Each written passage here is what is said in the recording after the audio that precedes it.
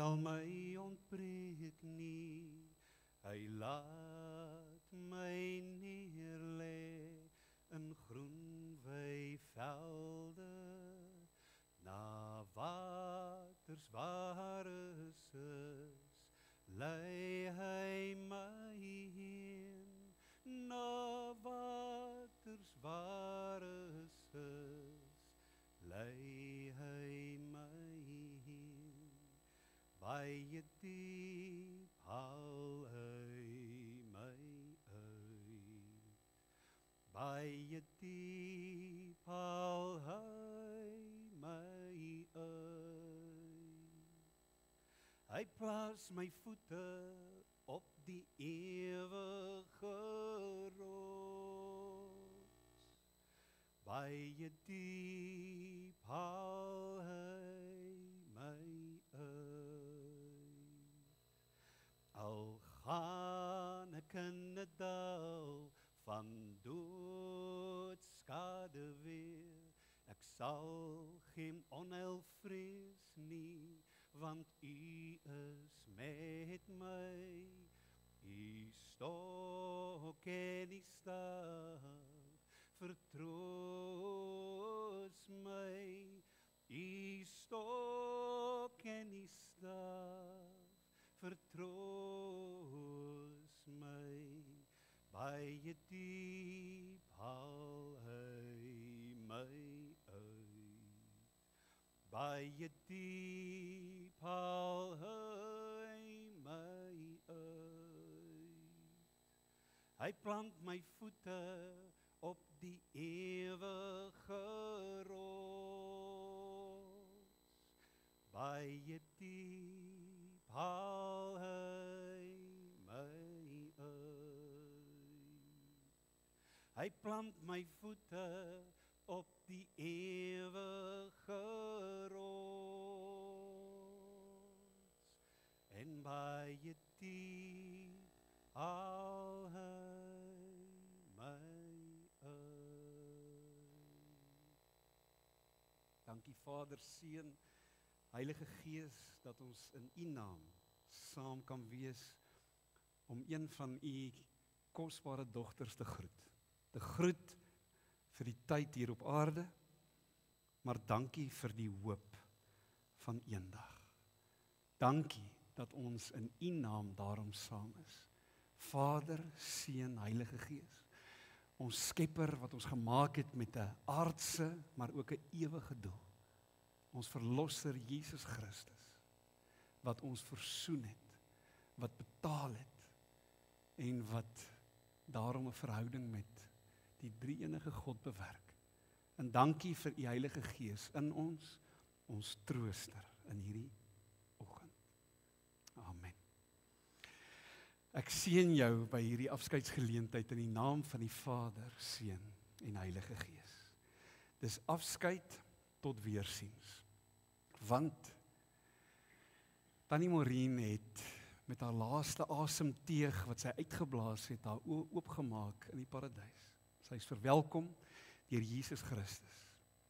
Hom wat sy haar hele lewe lank geken en gedien het, maar wat sy vir die eerste maal kon sien van aangesig tot aangesig. En hoe lyk hierdie Jesus? Ons weet hy straal liefde uit. Die bron, die kern van hierdie heelal. Sy het hom herken, nie omdat sy 'n foto van hom gesien het, maar sy het hom herken aan sy hande. Die merke in sy polse, die liefde wat uit hom uitstraal en wat haar verwelkom in die paradys by hom. En ek en jy word uitgenooi op hierdie dag om ook uiteindelik in haar voetspore te volg na die ewigheid, die nuwe hemel, die nuwe aarde. En daarom is hierdie afskeidsgeleentheid ook vandag 'n feesviering oor een van God se dogters wat die wenpaal bereik het, maar is dit ook 'n uitnodiging, 'n uitdaging vir jou en my om die hopelik dekades wat nog oor is vir jou en my hier op aarde, om dit voluit te leef met iemand soos hierdie ma, hierdie skoonma, hierdie ouma, hierdie vriendin as voorbeeld. Ons gaan in terme van die skriflesing gaan ons 'n besondere psalm lees En die rede hoekom ons dit gekies het, is nie omdat dit in die middel van die Bybel is, wanneer 'n mens dikwels in moeilike tye net die Bybel oopslaan, en dan iets onthou van Psalm 23 nie. Maar omdat daar min mense was wat ek geken het, wat Psalm 23 so lief gehad het, soos tannie Maureen, en wat dit reg verstaan het. Wat dit reg verstaan het, dat om die Here te dien beteken nie, dat daar soms swaar dinge oor jou lewe kom nie. Dit beteken nie, dat jy ook soms deur die dal van doodskade weer moet gaan nie. Maar dit beteken wel, hy is my herder en hy is altyd by my. En dit was my so wonderlik om bietjie van my en haar korrespondensie en van die notas wat ek deur die jare gevat het as ek by haar gaan kuier het. En op die 22ste Mei verlede jaar het ek vir haar boodskapie gestuur, heel week vir Tannie gebid. En toe skryf sy vir my terug, baie dankie, al die gebede dra my deur elke dag, ek is tuis en sterk aan vir volgende Sondag se eerste gema. Ek glo en weet, die Here is my herder en sal by my bly. En tot met haar laaste asemteug was dit die waarheid en waaraan sy vasgehou het. Hy was en hy is haar herder en hy het by haar gebly en hy's nou by haar.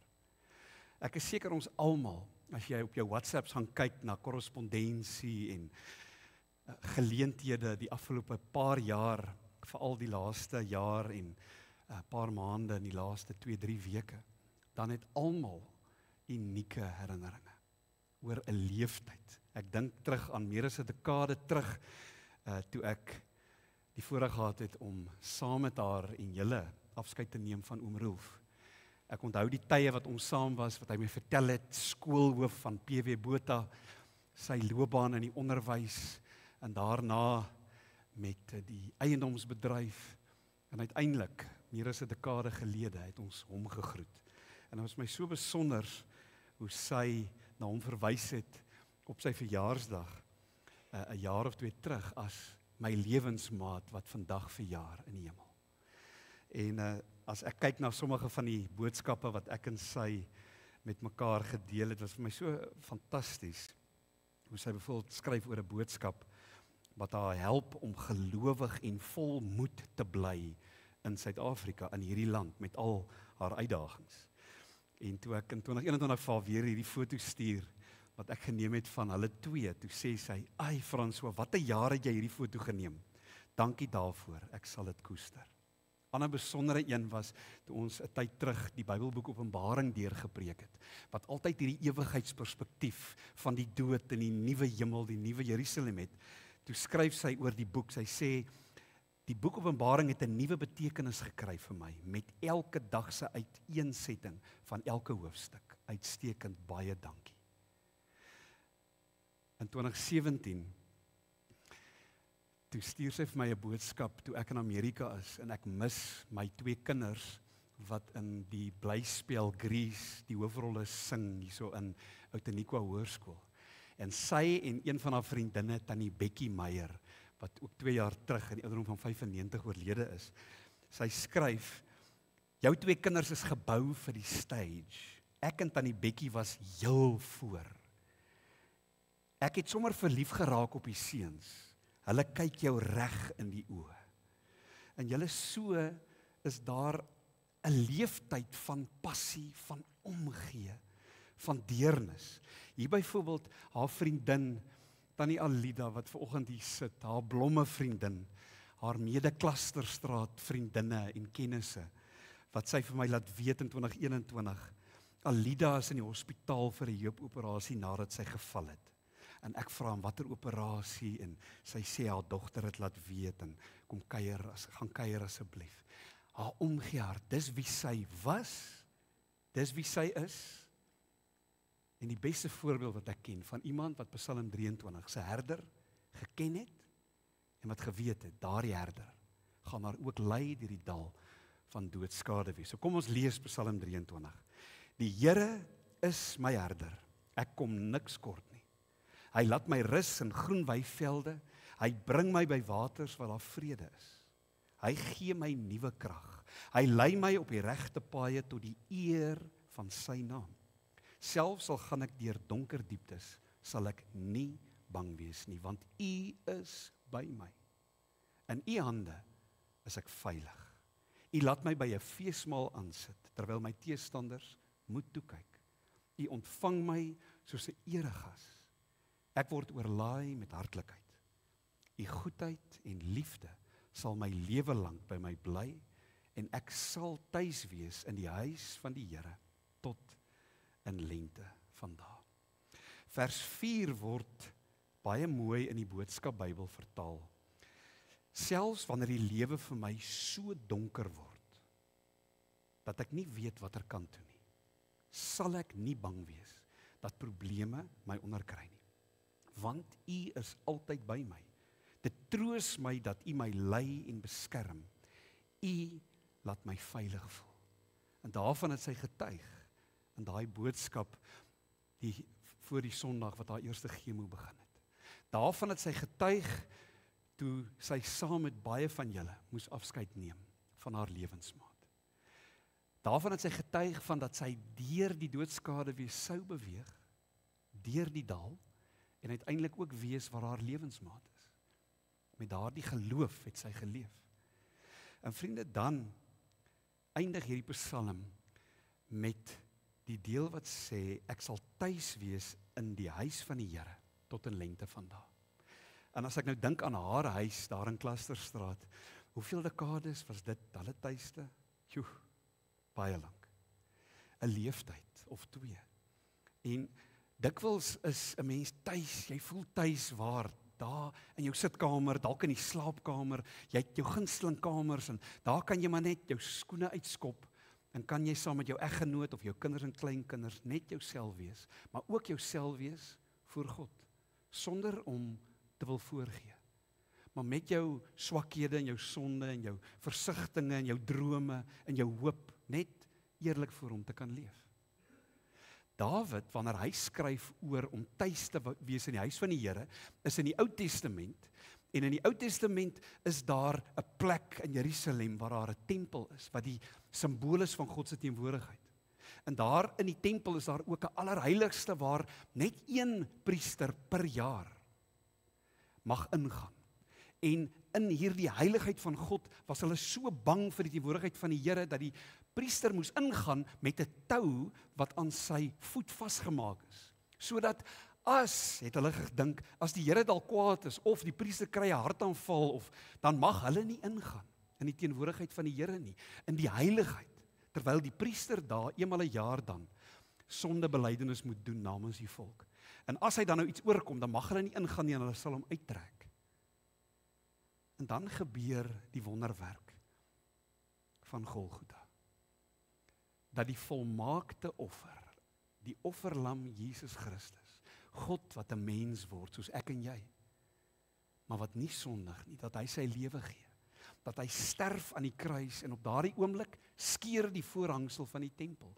Daardie allerheiligste word oopgemaak, en voortaan is dit die goeie nuus, dat deur geloof in Jesus alleen, het jy toegang tot die allerheiligste van God. Kan jy in 'n verhouding tree met hierdie drie-enige God wat jou intrek deur Jesus? Die volmaakte verhouding, waarbinne jy kan intree, wat sin gee aan jou lewe. En daarom, vir Dawid was tuis by die Here, was in die Here se teenwoordigheid daar in die tempel. Maar vir jou en my is tuis in die huis van die Here, in die teenwoordigheid van die Here, enige plek waar ons is. In Klasterstraat, hier in Blanco, in George, waar jy ook al is, in die Kongo, maak nie saak waar nie. Kan jy wees in die huis van die Here, in die teenwoordigheid van God. Party mense praat van geboue soos hierdie as die huis van die Here, en natuurlik in hierdie oomblikke is God hier by ons, alomteenwoordig. Maar as ons vanaand hierdie geboue toesluit en die ligte afsit, dan is dit nie asof die Here nou hier agterbly nie. Nee, sy huis, sy tuiste is ook in jou, deur sy Heilige Gees. So, toe die disippels wat Jesus volg, begin opgewonde raak oor hierdie Jesus. En hulle sien 'n politieke redder, wat die Romeine in die see gaan jaag, en wat vir ons met die politiek en die ekonomie en ons veiligheid gaan help. Toe hierdie Jesus begin praat van, maar ek gaan doodgaan, ek gaan my lewe gee vir alle mense van alle tye, nie net vir die Jode nie, maar vir almal. Toe begin hulle frons en bekommerd raak. Want dis nie wat hulle sien nie. Hulle dink selfsugtig net aan hulle self, aan hulle eie beursie, aan hulle eie veiligheid, aan hulle eie paar dekades op hierdie aarde. Maar God se hart is groter. Hy dink aan alle eeue. Hy dink ook aan ons era, aan jou en my. En daarom kom Jesus en hy probeer vir hulle perspektief gee oor Johannes 14 vers 1 tot 8 as hy sê, moenie dat hierdie dinge, die dinge oor sy eie dood, julle te veel ontstel nie. Julle vertrou mos op God, vertrou my ook. Skep moed, want my Vader het 'n huis en daar's meer as genoeg plek vir julle almal. Ek gaan hom vir julle daar plek reg te maak. Dink julle een oomblik ek sou dit gesê het as dit nie so was nie. As ek alles vir julle reg gekry het, kom ek julle haal om by my te wees. En waar ek is, sal julle dan ook wees.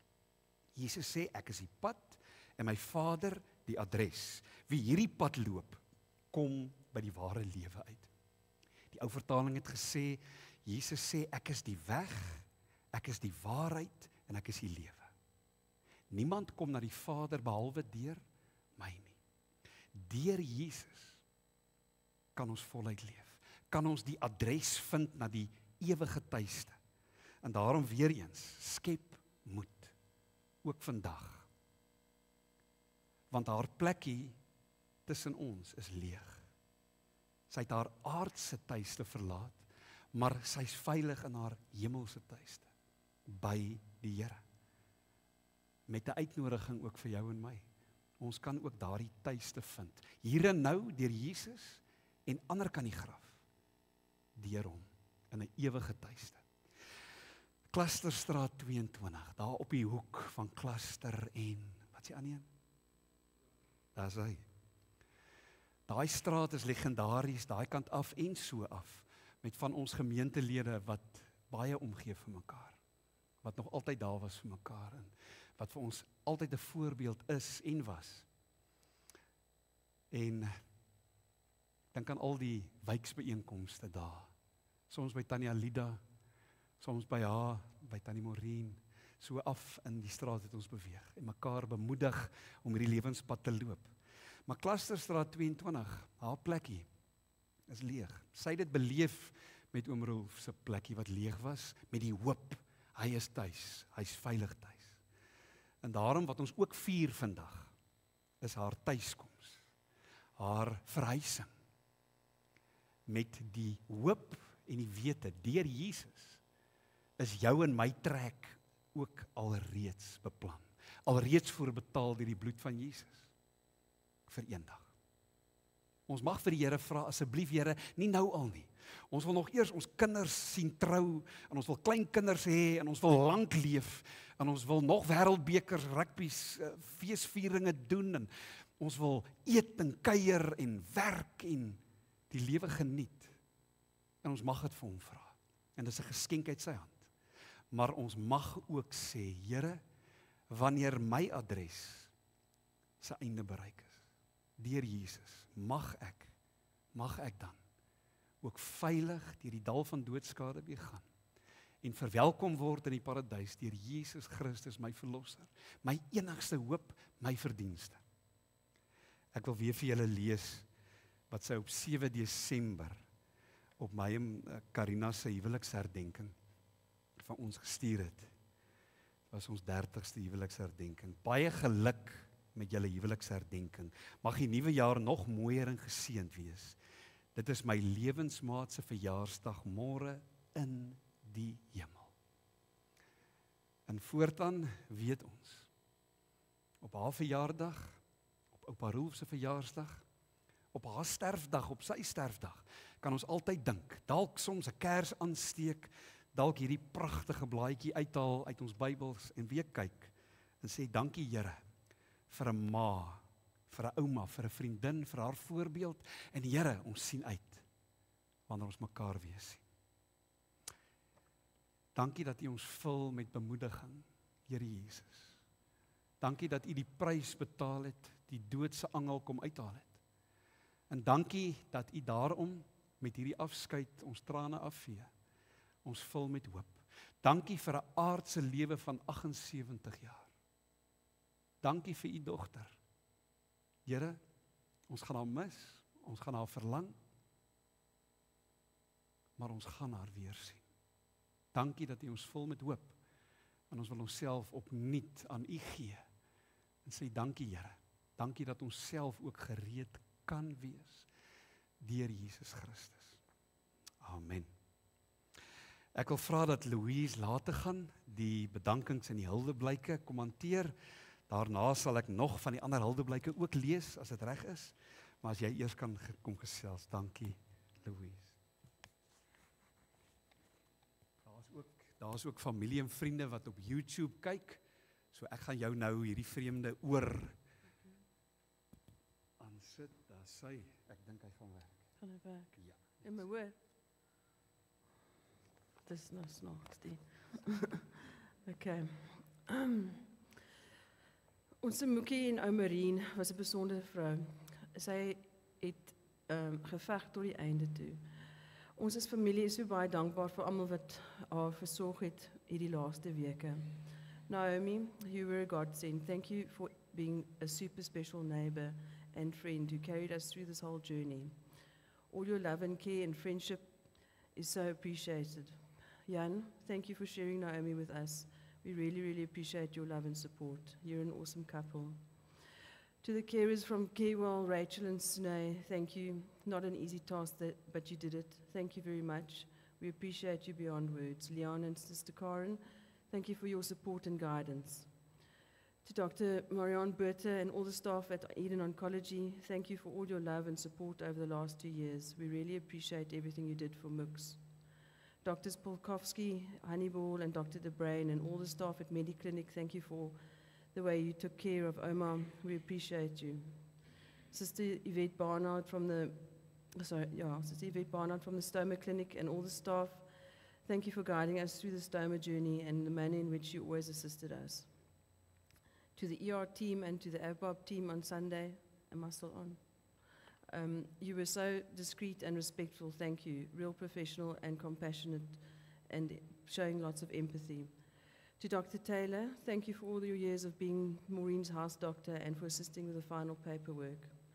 The journey was not smooth, but we know Maureen is free from all the pain, suffering, and she's parting with her husband and my dad in a better place. Thank you to all the friends and family for all your love and your messages, your phone calls, the visits. Thank you for all the flowers and the meals. We really appreciate it. Thank you very much for joining us today as we remember Maureen and celebrate her life.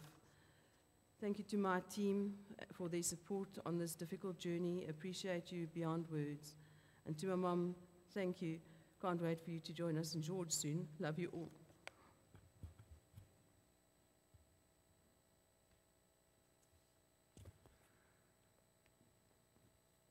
Thank you so much, Louise. That was wonderful. And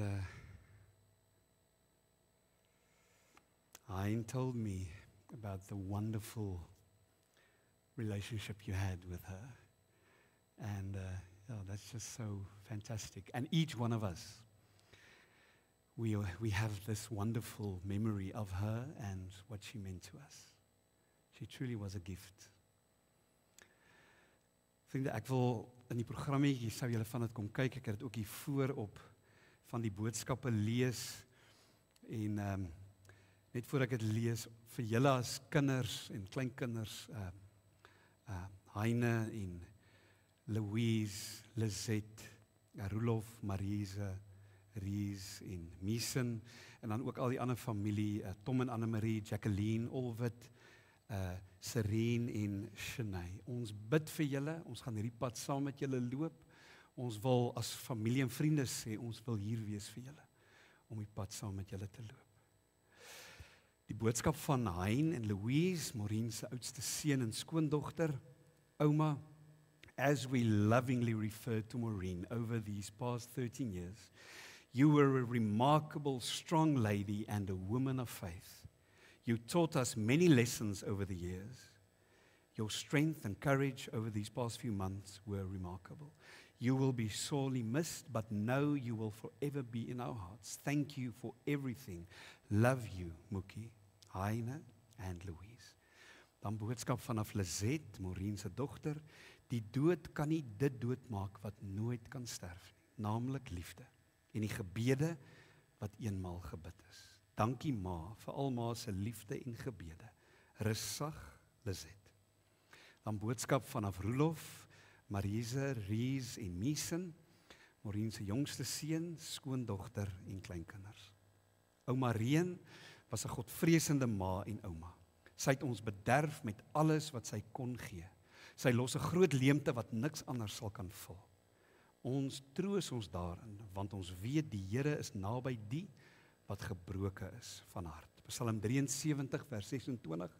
Al is ek afgetakel na liggaam en gees, God is my sterkte, aan hom behoort ek vir altyd. Roelof, Marise, Ries en Miesen.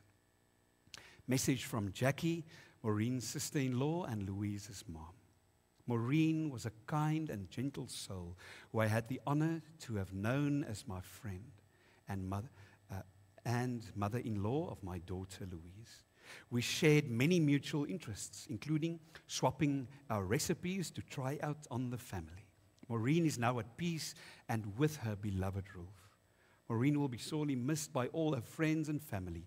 Rest in peace, dear Maureen. Respectfully, Jacqueline Olwit. Dan boodskap vanaf Marise se ouers. Maureen, jou plekkie sal altyd leeg wees in jou kinders en kleinkinders se harte. Mag jy sag in vrede in liewe Jesus se arms rus. Tom en Anne-Marie. En dan Serene, Spreuke 31 vers 10. Wie sal 'n deegsame vrou vind? Want haar waarde is ver bo korale. Dit is verseker Tannie Maureen.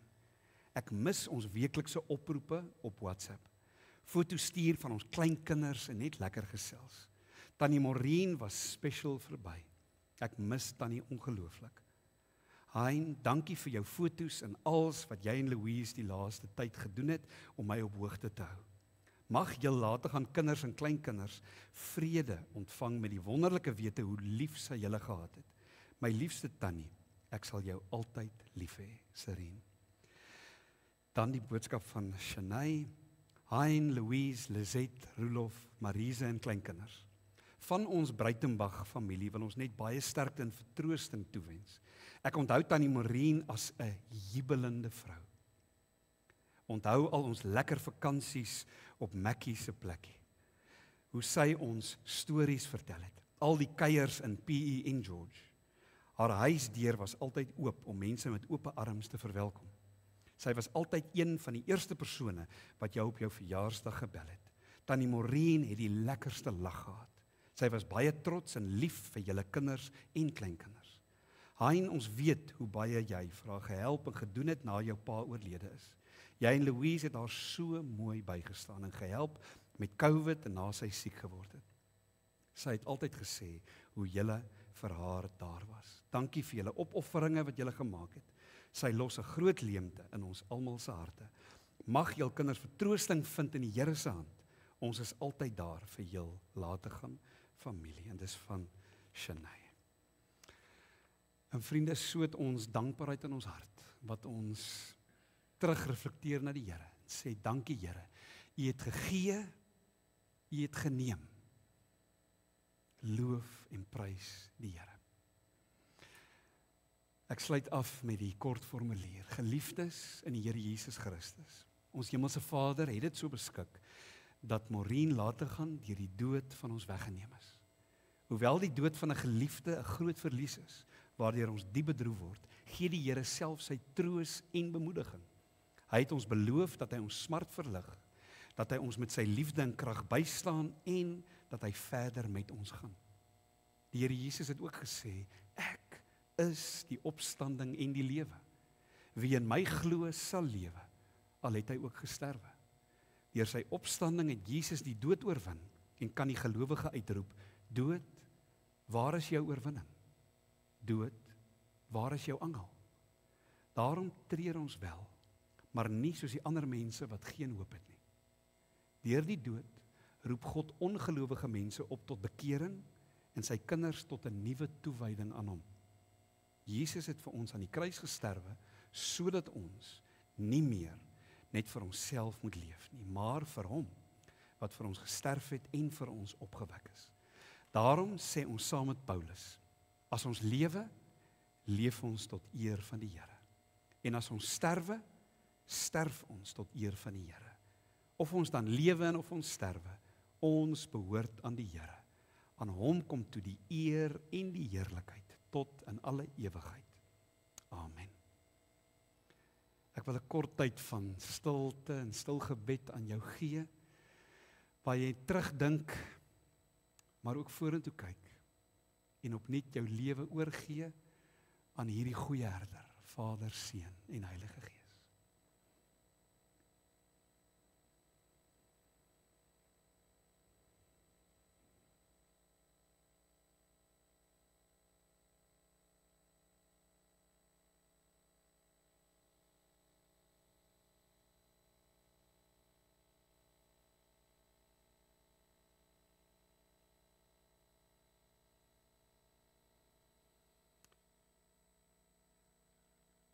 Amen. Kom ons sluit ons saam wees af met die sing van die lied wat getoonset is, maar met die woorde van Jesus se gebed, die gebed wat hy ons geleer het, die Onse Vader. Kom ons staan. Ons Vader wat woon in die hemel, geheilig sy U naam. Laat U ryk kom, U wil geskied, soos in die hemel, so ook op die aarde. Gee ons vandag ons dagse brood, en vergeef ons al ons skulde, net soos ons vergewe die wat teen ons sondig. Laat kom ons nie in die versoeking, maar verlos ons van die bose. Van U is die ryk en die sterkte en die ere, vir ewig en ewig. Amen. Vir ewig en ewig. Amen.